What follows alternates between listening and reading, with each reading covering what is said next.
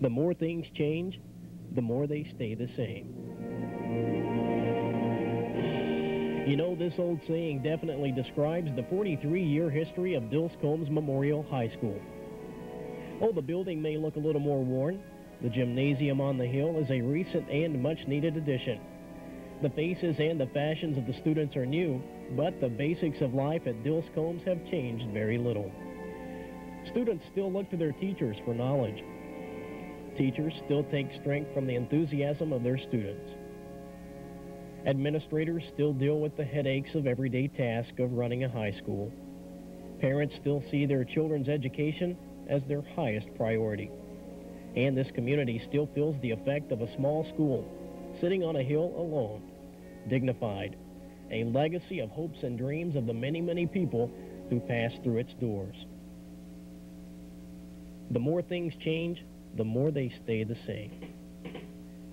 In 1954, in its second year of existence, the little school on the hill made it to the big show, winning its first and only trip to the Sweet 16. In 1992, only 3 years before closing its doors, the school with an enrollment of less than 500 won its first and only state championship in the All-A Classic, a showcase of the talent that can be found in the smaller Kentucky schools. The more things change, the more they stay the same. Did you know that over 218 students with the last name Combs have passed through the doors of Dilce High School? It seems appropriate that Dilce has graduated more Combs than students with any other last name. Followed closely behind are Caudles with 129, Brashear, and Cornett with 100 each. Many other families have had large numbers of students graduate from Dilce Memorial. Some of the teachers at Dilce taught both the parent and the child in some families. But we've also seen many new additions to the close-knit community, and they were welcomed with open arms. They brought with them fresh ideas and new attitudes, and they blended those with what they found here. Together, the old family names and the new arrivals formed a warm, caring, and loving environment which Dilce Memorial and its students flourished. The more things change, the more they stay the same. Some of our favorite teachers still live here in our community. Names like Rebecca Tobey, Mary Ann Holcomb, and Billy Combs will never be forgotten because they were teachers who truly touched the lives of their students. They are the legends of Dilce High School, teachers who worked so hard and cared so much, who demanded the respect of their students and got it because they earned it. And other teachers like Lionel Williams, who have passed on, still hold places dear to our hearts.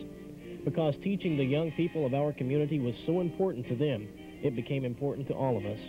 The effects that all these wonderful teachers had on the students of Dilce will never be fully realized because we often never realize the influence that a person may have had on our lives.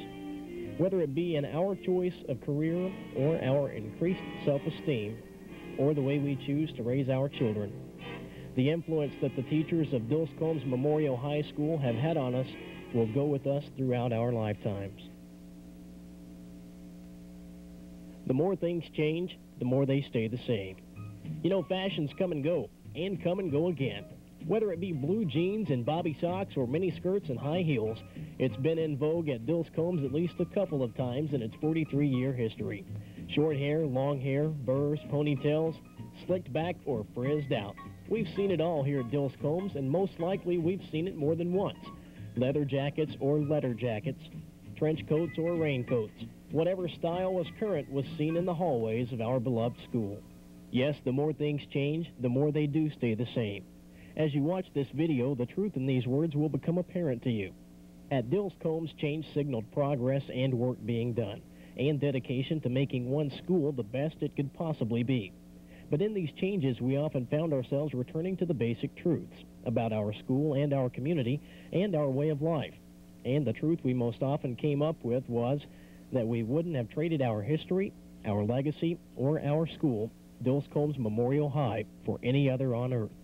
Because in the end, the changes and the sameness were what made our little school on the hill so unique, so special, and so much a part of our lives and memories. The history of Dilce High School basketball begins and ends with a bang. The doors of Dilce Memorial High School opened in 1952 with a young, talented basketball coach, Warren Cooper.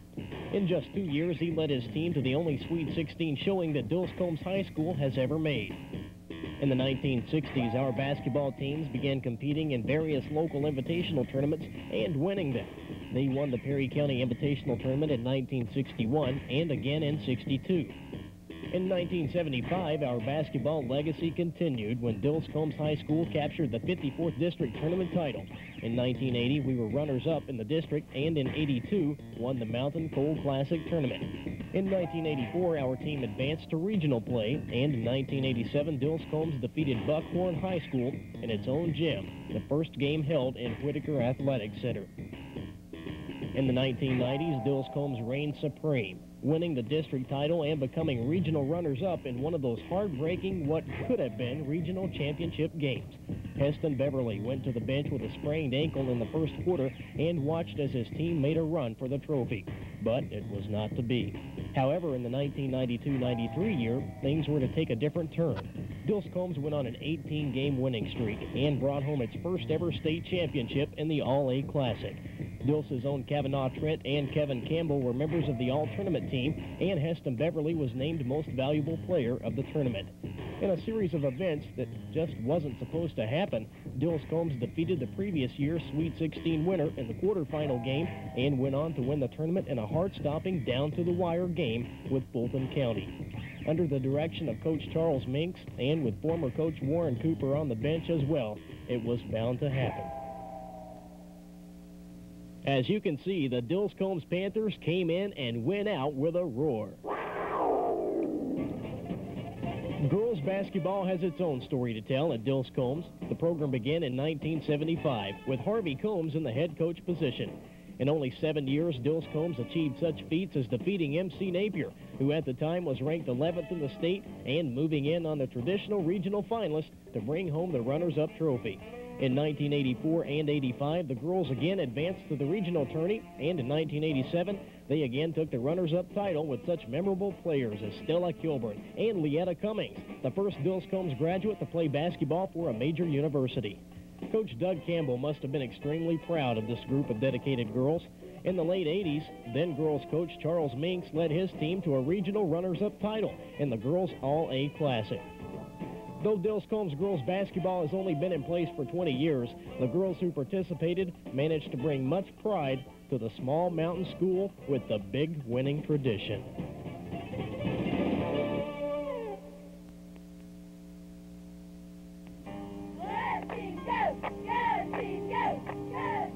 Cheerleading has been a part of Dilce since the school first opened.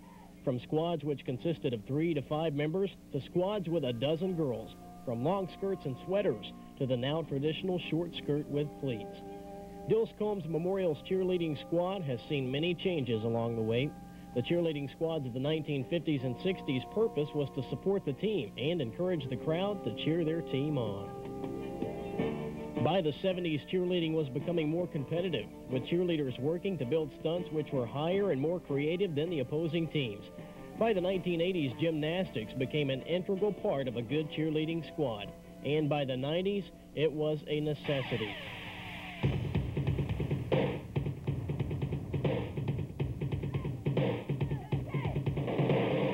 In 1992, Dilce had a squad that combined all of these needed skills to form one of the best cheerleading squads in the school's history.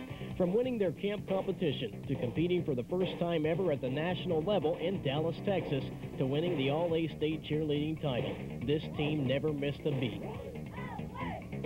Since then, Dilce cheerleading squads have continued to win their camps and perform on a national level. The 1994-95 squad even performed live in front of a crowd of 65,000 at the Georgia Dome during the Peach Bowl pregame and halftime shows. And through it all, one thing stayed constant. The main purpose of the Dilce cheerleading squad was always to support the team and lead the crowd, and that was as it should be.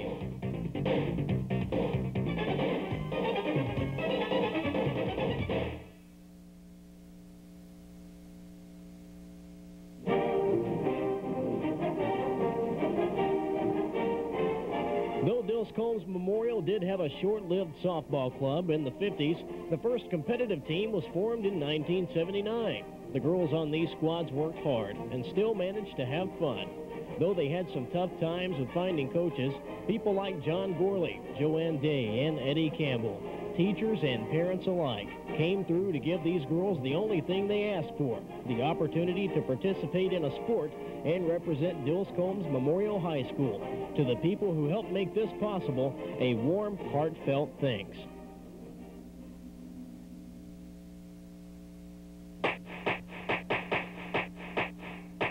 Dilce baseball made its first appearance in the late 1950s. The baseball team, too, saw troubled times, sometimes struggling to even put a team on the field, one season with as few as 9 players. But they continued to work, to build, and by the late 1980s had found their way into regional tournament play. With hard-hitting players like Chad Alexander, the Dilce baseball team, coached by a former Dilce baseball player himself, Doug Brashear, became known as one to be reckoned with. In the 1990s, with the pitching expertise of players such as Kevin Campbell and Kavanaugh Trent, the Dilce baseball team advanced in 1993 and 1994 to the final game of the region, bringing home the runners-up trophies in both cases. Though they were disappointed themselves, their fans and coaches, Kevin Duff and Dave Noe, were proud of the accomplishments of these two teams, and to those sentiments, we could add that even in the years when things were tough, our young men at Dilce handled it with the attitude that no matter what happened, they were a part of America's favorite pastime. And that's what it was really all about, playing the game.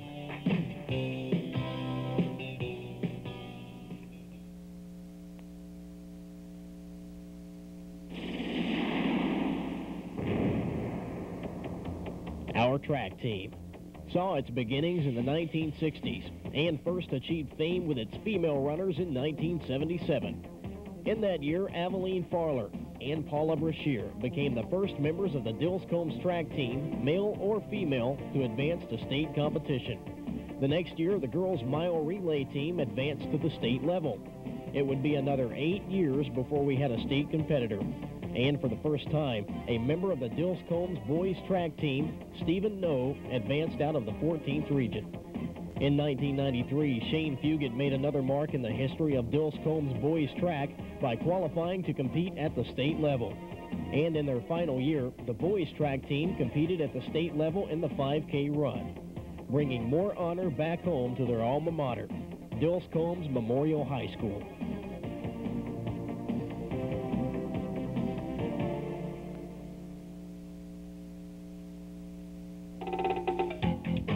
Throughout the history of Dilce Memorial High School, the students have been eager to be involved in the many clubs and activities that the school has offered.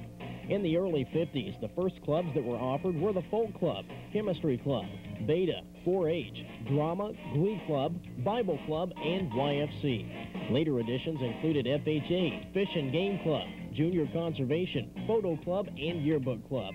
In the 60s, we added the Key Club, Newspaper Club, and Modern Dance. And in 1962, Dilce High School formed the first Civil Air Patrol in a Kentucky high school.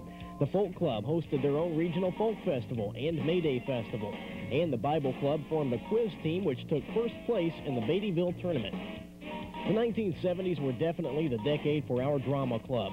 As early as 72 and 74, we had students win Best Actor in Region. By the late 70s, Dilce Memorial High School had become a name to be recognized at the state level as well, with actors and actresses such as Billy Gamble, Pam Hammonds, Adrian Martin, Pandora Dunsel, Len Gregory, Jeff Adkins, Carol Cornett, Beverly Strunk, and in the 80s, Robert Smith. Dilce was placing consistently within the top 10 in state. In 1978, Billy Gamble placed first in state in both drama and speech and led his team to a state championship. In 1979, Dilce drama took first in state again, and Jeff Adkins was selected as the top actor in the state. The play Antigone, with cast Beverly Strunk, Jeff Adkins, Carol Cornett, and Tony Reynolds, was even chosen to be filmed by KET.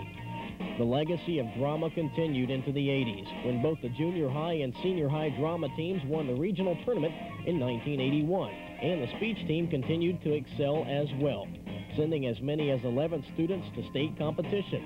All of these accomplishments are due in large part to the determination of drama and speech coach Carol Combs. Her students will tell you whatever she chose to do, she had to be the best, and she instilled that same drive in her students. From a Dilce Combs drama student to a Dilce Combs drama coach, Carol was a ferocious competitor who inspired her students to greater things. Dilce Combs has been host to another very competitive club, DECA, or the Distributive Education Club. Formed in 1970, the club began entering competitions, and in 1983, Donald Smith advanced to the national level and competed in New Orleans. By the late 80s and early 90s, Dilce Combs was consistently sending students to compete at the national level in places such as Florida, California, and Canada. In their last year, 14 students qualified to compete at nationals in St. Louis, Missouri.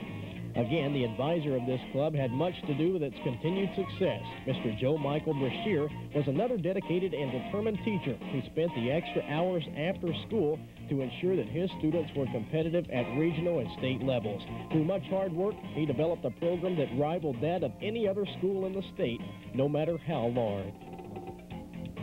The appearance of Dilce Combs High School's distributive education students at the national level has come to be expected, sometimes even taken for granted. But we would like to take this opportunity to thank these students for the recognition they have brought to us.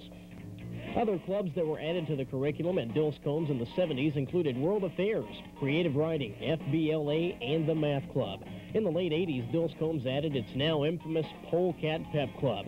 This student-organized group dressed in jams and T-shirts and put palm trees in the bleachers during ball games. Other well-known pep clubs included the Ultimate Warriors and the All-A pep clubs of the early 90s. Of course, there were many other clubs that were added and dropped throughout the years.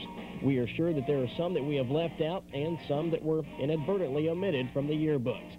But rest assured that the involvement of Dilce Combs students in the many clubs formed down through the years was greatly appreciated and will not be forgotten.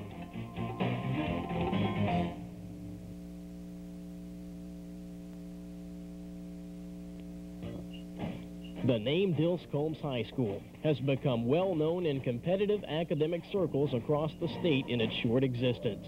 Another program, developed in the 1980s, excelled under the expertise of Carol Combs' coaching. The team clawed its way from near the bottom of the regional ratings in 1988 to multiple wins in regional academic league play. Governor's Cup competitions have resulted in 2 overall regional championships and 5 consecutive regional championships in the quick recall category. Advancing to the state governorship competition, Dilce Combs placed 3 students in the top 10 in language arts, ranked in the top 8 in state quick recall for 3 years, and won 3rd place in state quick recall in 1993.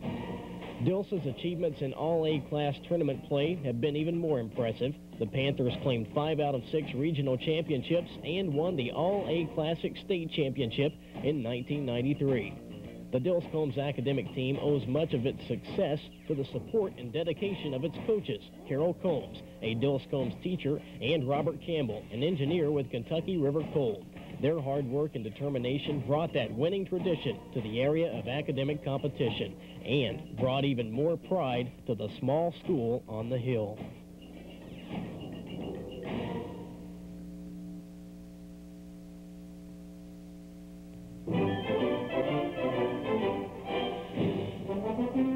The 1970s saw the beginnings of the Dilce Combs Memorial High School Band. In 1972, the band building was constructed. Next, a radiothon and telethon were hosted to raise money for the band's marching uniforms. Our first band director was John Cox, and he developed a band program that was first-rate, gaining notoriety throughout the 14th region and capturing top honors at many competitions.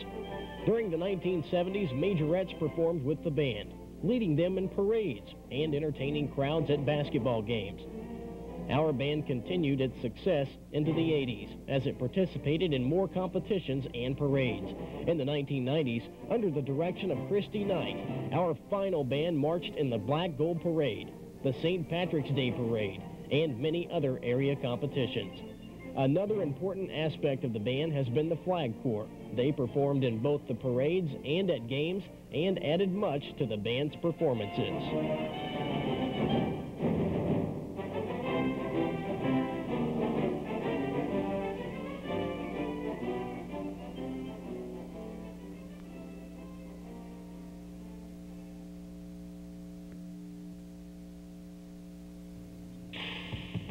The Dilce Combs Art Department is second to none in the state of Kentucky. Lionel Williams began the tradition of excellence expected of the art students at Dilce Combs, and today John Gorley continued the tradition. Over the past 15 years, the accomplishments of our art department have been phenomenal. They have won 1,353 art awards at the local, state, and national level. Dilce Combs is the only school in the state of Kentucky which has made 9 trips to the Sweet 16 showcase. We have been fortunate to have talented artists who have brought home 2 state first-place awards in sculpture and a second, third, and fourth place in painting. In the All-A State Art Show, our students have taken first place in painting, watercolor, mixed media, and pastels. At the State Fair, our students took first place in both painting and drawing. Our art department started the Lionel Williams Alice Smith Memorial Art Show and also Billy Westerfield Memorial Art Show. Our students here at Dilce Combs have been honored to be visited by celebrities like Jane Alexander. The artwork produced in the Small Mountain School has been displayed in Asheville, North Carolina, and New York, in our own state capital, and in the exhibits in Washington, D.C. The pride that these students brought to this community is undeniable. They gave us one more reason to celebrate here in the hallways of Dilce Combs Memorial High School.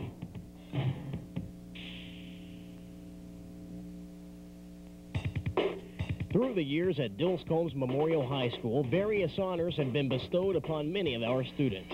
In the 1950s, the greatest recognition was given to the annual King and Queen, the Festival King and Queen, and the Carnival King and Queen. During the 1955-56 school year, Dilce Combs recognized its very first Mr. and Miss D.C., an honor which was continued until the very last year of the school's existence, when it was won by Shane Fugit and Misty Brashear. In the 1960s, we also added basketball, snowball, and football homecoming queens, as well as the Key Club sweetheart. In the 1970s, we recognized our first prom queen and prom princess, and we also began the tradition of homecoming queen and princess. Our final prom queen was Wendy Adams, and our final prom princess was Bobby Pratt. In the 1990s, we realized that the guys who were working on the prom deserved special recognition too.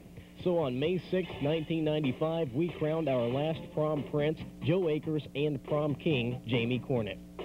The last homecoming queen and princess of Dilce Combs High School were sisters, Misty and Kelly Brashear, an occurrence which took place only twice in the history of Dilce Combs. The first time was 1983, when Cindy and Susan Evans were honored to be named the first pair of sisters to receive these awards. In time, Dilce Combs High School also added traditions of nominating junior and senior class officers, class favorites, and senior superlatives. Winning any of these awards was a very prestigious achievement, and to all our former winners, we congratulate you.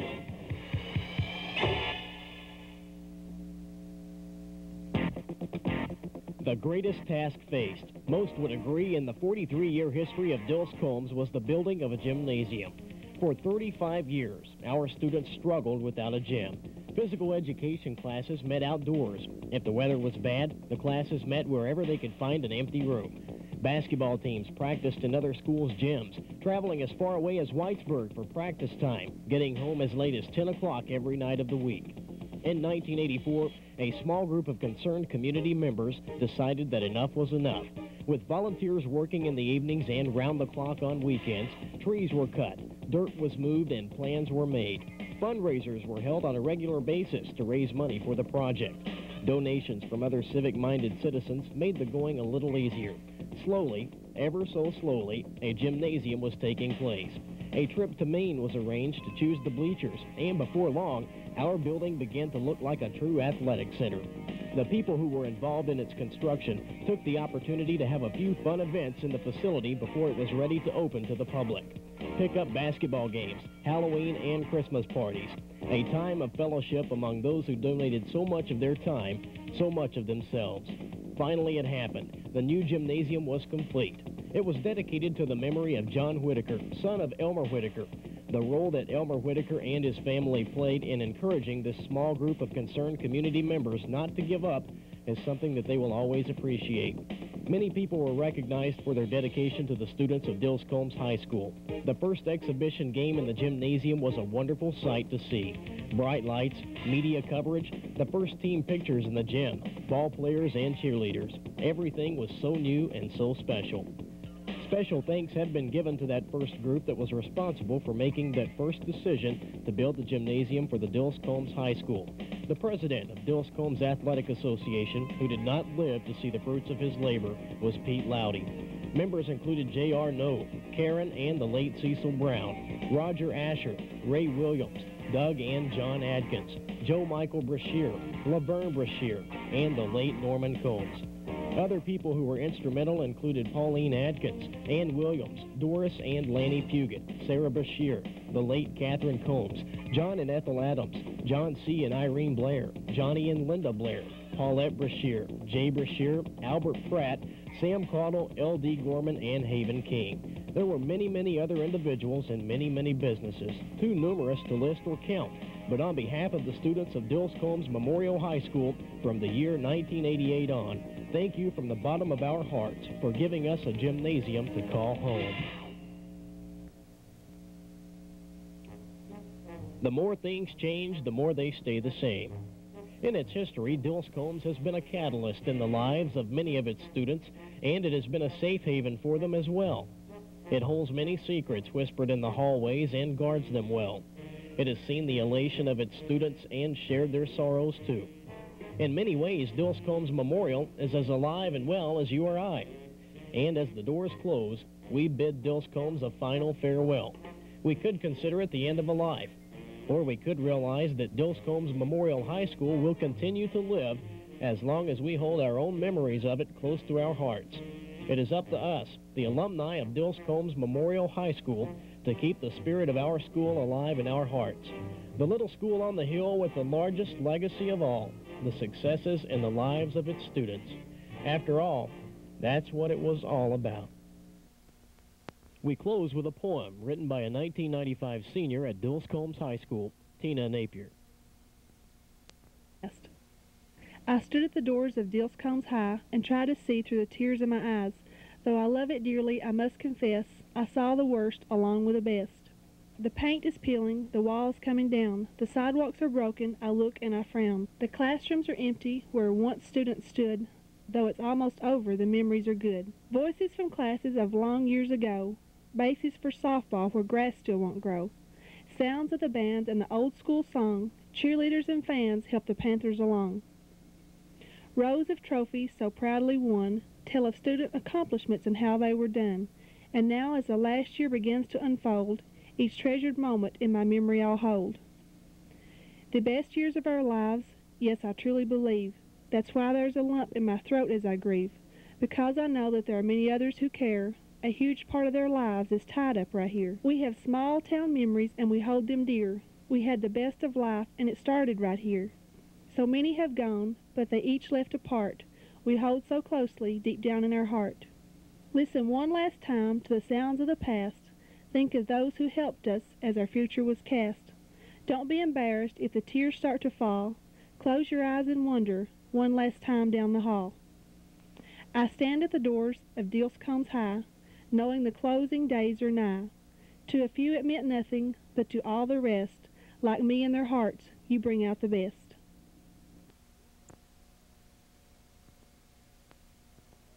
It's been a good time together, looking for the warmth of the sun. Gonna be a long time together, and the best is yet to come.